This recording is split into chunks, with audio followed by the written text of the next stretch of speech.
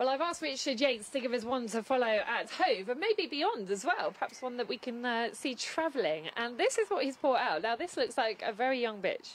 She's very young. She's just schooled in, just finishing off her schooling now. She's been down to Jeff Seeley's. And I can't say enough for Jeff Seeley, really, and his schooling track, because without it, we'd be absolutely done with. I can't stand why people don't go down there more. It's a super track, lovely and safe. But she's absolutely flying around there. We schooled Ballymac Speed, Dreamers United down there, and she's faster than what they were doing at the same age. And she's 15 months old. You bred her here. What's the breeding? Droopy's a Misi, Ballymac Best. Okay, and Louise, obviously, you can see with her here. Louise owns this bitch. You were telling me, Louise, you're quite a live wire.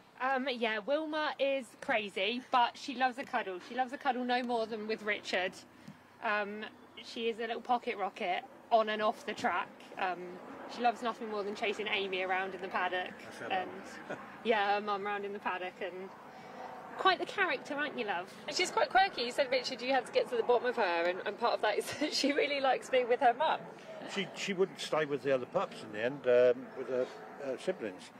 She kept getting through the fence, through a gate, anywhere she could. She'd just get through to her mum. And she'd just cry at the fence all the time. She wanted her mum. So in the end, we just kennelled her with them, and they love one another. The only thing is, she drives her mum mad. She just runs and runs and runs. Whereas Amy will go back and go to bed, she'll run for half an hour, 3/4 an hour, no problem at all. And she just don't stop. Oh, she's going to be a lovely one for us to follow. You better give us her racing name. Blast out Wilma. Blast out Wilma. Well, hopefully she will be blasting out for you. You do think she's going to be good? I think she's going to be a cracking bitch, yeah. Okay. Yeah. She's way ahead of her two brothers and sisters, yeah. How exciting. There you go. Blast out Wilma. One to follow at Hove.